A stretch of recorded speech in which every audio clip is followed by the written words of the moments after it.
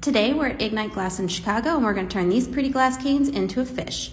We heat them up on a plate and squeeze them together, and then we roll them up on the end of a blowpipe and turn that into a sphere so we can gather more clear glass on top of it and puff it up and make it really big. And then Grant starts sculpting it, and then we flip it around on the punty and add all the fins and shape it and everything. And this whole time it takes like 3 or 4 hours, and we have to flash it in the glory hole every minute or so, and it takes this huge team and a really long time, and it's hot, but it's so fun. I love everyone here, and this is the very end before we knock it off, and of course we have to take video of it, because if it's not on the gram, it didn't happen. Here's the end.